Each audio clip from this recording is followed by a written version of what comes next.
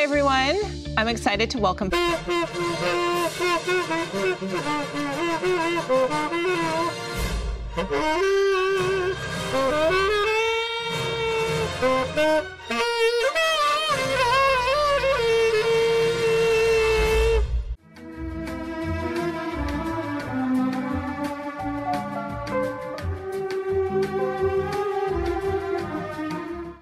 About this is of course there are serious debates to be had about racism, but my God, the world has moved and moved fast from where it used to be. You are part of the problem. If you I'm think not part that of the problem. You are part of the problem, Piers, because you are denying my lived experience. What do you mean? I'm not denying you anything. You're speaking over me, for one. Well, no, now you're playing your old trick of being the victim.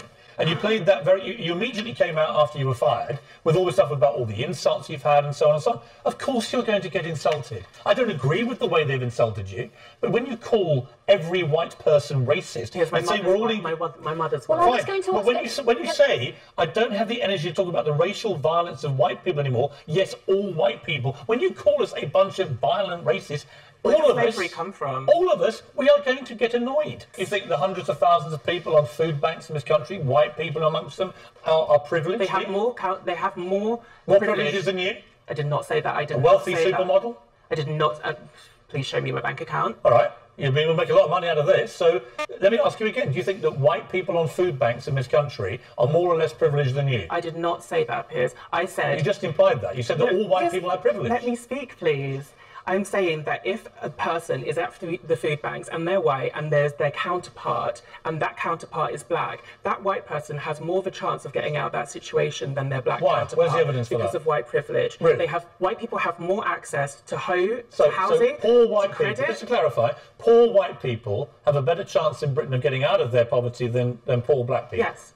All of them?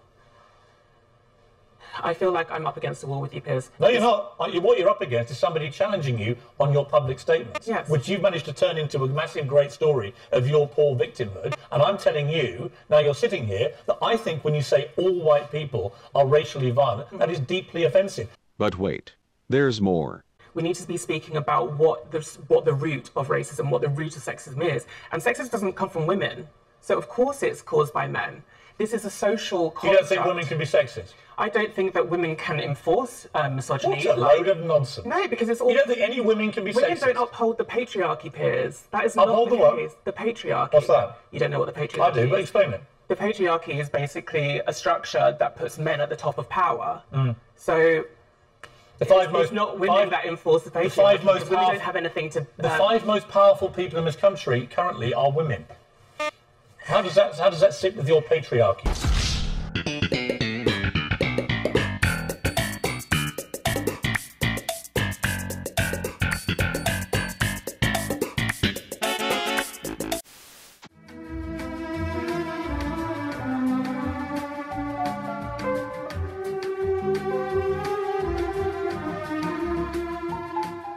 Look, I've seen a lot of... Thank you so much for having me. I've seen a lot of your clips, and I can't help but think whether you actually mean half the things that you say and whether you're just trying to get attention. Do you actually believe in what you say, or are you just trying to stir the pot?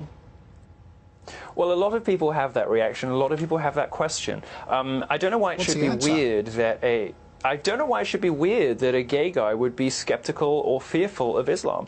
I don't see anything strange about a gay person liking the Bible and liking the First Amendment and liking low taxes. I don't find anything odd about me, really. In order to find me peculiar or strange, or in order to think that perhaps I'm putting it on, you have to sign up to this idea of identity politics, which suggests that just because somebody is black or gay or a woman, they have to have particular political or ideological positions. I reject that idea. Well, I don't care whether you're gay or whatever. I'm just saying, you know, some of the things are just so outrageous, and the way you put them, I think, is he like a real-life Borat that's just out there to make fun of everyone and what do you think's outrageous? What do you think that I've said is outrageous? Well, give me something and perhaps I can explain it for you. You've called rape culture a fantasy. You've likened feminism to cancer. You've said that women on the pill don't look right, they don't talk right, but you suggest that we don't... Well, all those things are true. OK, you said that all those things are true. Do you really believe it, Rape culture on American college campuses, you know, to say that there is a rape culture implies that there is a system or an environment which encourages rape. That doesn't exist on American college campuses. And to believe in the statistics that feminists peddle, that 1 in 4, 1 in 5 women is going to be sexually assaulted, encountered in her time on campus, you'd have to believe that American college campuses have rape rates that approach those of the Congo, where rape is used as a weapon of war. We don't reward rapists in our society. We put them in prison. On the feminism question, women agree with me. 4/5 of American women do not describe themselves as feminists, and just 7% of British women describe themselves as feminists. I would imagine that Australia, being a very sensible country, would share those views too. It's only journalists who insist on political positions and insist on feminism in public. Actual people at home agree with me. I've heard you say that with almost every interview that I saw you do. But on your statement... Then you should ask different questions, darling.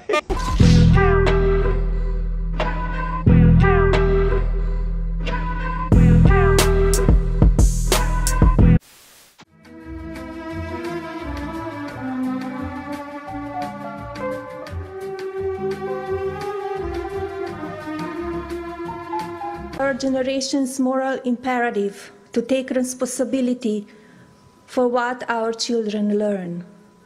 We must turn our focus right now to the message and content they're exposed to on a daily basis through social media, the bullying, the experience online and in person. That was the First Lady, Melania Trump, speaking at the UN yesterday about cyberbullying. So how did the left, how do liberals react? Well, they attacked the First Lady online. During an interview, Hillary Clinton even took a shot at the First Lady for not doing enough. Really? Joining us now, Fox News contributors Tommy Lahren.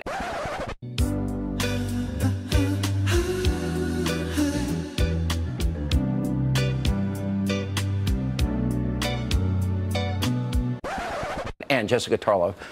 You know, if this ever when we criticize Michelle Obama, conservatives, when she injected herself into politics and said, for the first time in my adult life, I'm proud of my country, the left went nuts. They made fun of Melania's shoes, what she wears to Hurricane Harvey aftermath. Where's your side defending women here? Right here. You're it?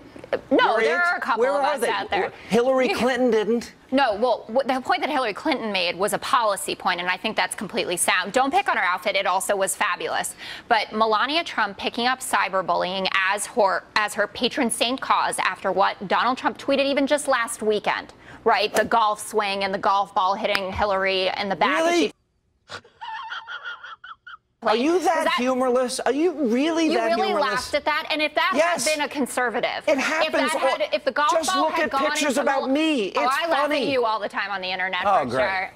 You know what? I don't think Tommy gets hit harder than me. You know what, Tommy, you just don't do what the left does. We can't, conservatives wouldn't do it, and if they did do it, they'd be ridiculed and raked over the coals. Well, here's my question for Jessica. I mean, isn't this supposed to be a platform the left loves? We're talking about bullying, we're talking about cyberbullying, we're talking about being an advocate for that. Melania Trump is coming out in something that's not partisan at all. This is just a human thing. But yet they attack her for what she's wearing. And again, where are the feminists? They never come out. They never come out when Sarah Huckabee Sanders is called the Butch Queen. The feminists are everywhere. They're just not supporting Kellyanne Conway, who advocates for policies that hurt women. They're not thrilled at Hope Hicks. Stop. Why? She does not. We're not talking about Kellyanne Conway. Really? We're talking about Melania Trump. You think that if you advocate for an agenda...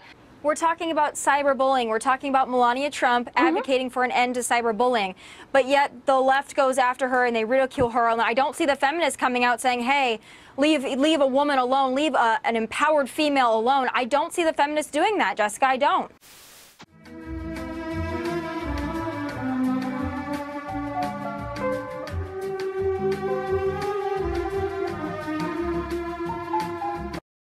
What kind of country is modern Britain? No doubt it's a country that likes to think of itself as inclusive, but that depends where you're standing. To me, as a transgender mixed-race person, we live in a deeply racist society.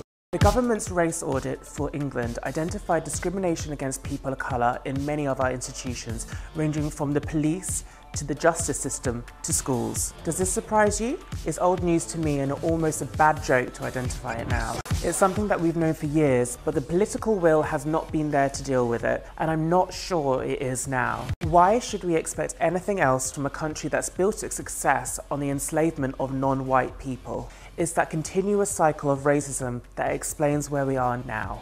Why does the UK acknowledge the sacrifice of people killed in wars, but not the spilled blood of black? If the UK took our oppression seriously, then people like me who call out racism would be listened to, rather than ridiculed or threatened with death. If white people want to see an improvement for people of colour, they need to understand that racism is not learned, it's inherited, and either consciously or unconsciously passed down through privilege. The uncomfortable truth is that the white race is the most violent and oppressive force of nature on earth. My worry is that whatever governments do to tinker with institutional racism, it is so ingrained in the fabric of British society that it is too late to do anything about it.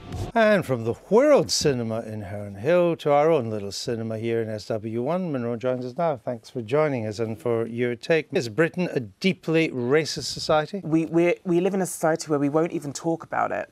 So until we actually we've only just really started talking about modern day racism.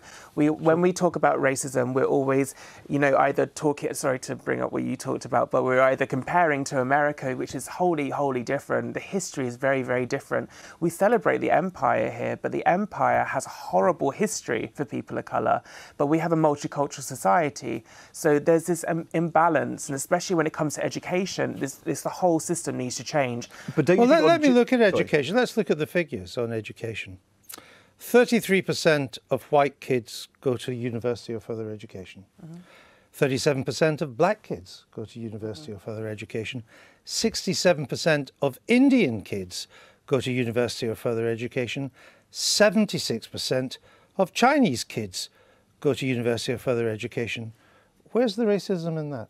I'm talking about how people's history and how people's But I'm talking about now and the chances of young children. I'm not talking about their... But what's wrong with these figures? I'm about to tell you. I'm not talking about their academic performance. I'm talking about how we are taught about each other. If black kids aren't being taught about their histories, if we're being taught, that white history is paramount, that's essentially feeding into a white supremacist narrative. We can't be teaching kids that white is the default, that white people's history is the sole history of this country. We need to be taught about black contributions and other contributions of other cultures within society. But for most people, what racism is and what they'd like to improve is the chances of people getting on regardless of the colour of your skin. That's not just racism, though. I'm talking about the mental health. But it's still quite an important thing. And these figures would suggest that as a country, we're doing reasonably well. No, that's facts and figures. But you think, facts and figures are important. But you think, I think it goes deeper that we are irredeemably racist, don't you? What, this society? Quite I do. Unfortunately, I do. I think that the success of Britain is literally based on racism. And do you think we're irredeemably sexist as well? 100%. But if you take something like gender, I think we are making advances in terms of gender pay. All men smashing down the patriarchy, we are going to be on that page. So I think, yes, but we can make progress. I think we can make progress and we can combat it. But if it's irredeemable, you can't make progress. I mean, it's fighting human nature, and humans are flawed. Humans are flawed, but you seem to think that white people are uniquely evil. I didn't say that. I didn't say that individual people are unique. Well, I'm talking about society. No. You said whites are the most violent and oppressive people on Earth. Well, yeah. That's what you said in your film. And if you're going to go back so that to would seem to me that statistics point that out too. Really? Well, yes. The Chinese were massacring Chinese and other races long before they'd ever met a white person. Attila the Hun wasn't white. It's the same in the subcontinent if you go back hundreds of years as well. The genocide in Rwanda was black on black. So is the Congo, which is the rape capital of the world. These things have got nothing to do with white people. 85% of whites in this country feel they belong to Britain. 84% of Asians. 81% of black people. It's not clear that non-white people in this country feel the way you do.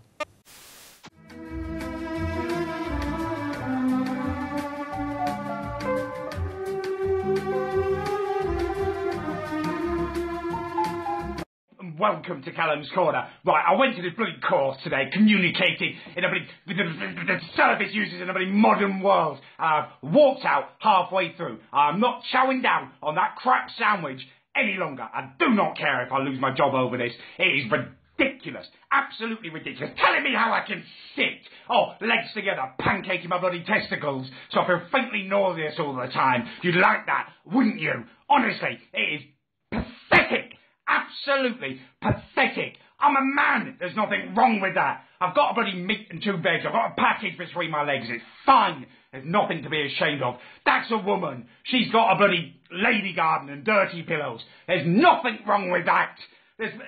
Granted, it can be difficult to tell now with the bloody little emo smurfs and stuff. But they'll tell you. Just ask them what they identify with. Otherwise, everyone's going to be a bloody it just to please an obnoxious few people who are too ugly to get a boyfriend or a girlfriend. That's where it all comes from, I tell you. She had a face like a monkey's arse. Her mouth was the anus, farting out his dirty, obnoxious views into the world that the rest of us just have to chow down on. Well, I'm not going to be that man anymore. I'm not going to eat that shit sandwich any longer.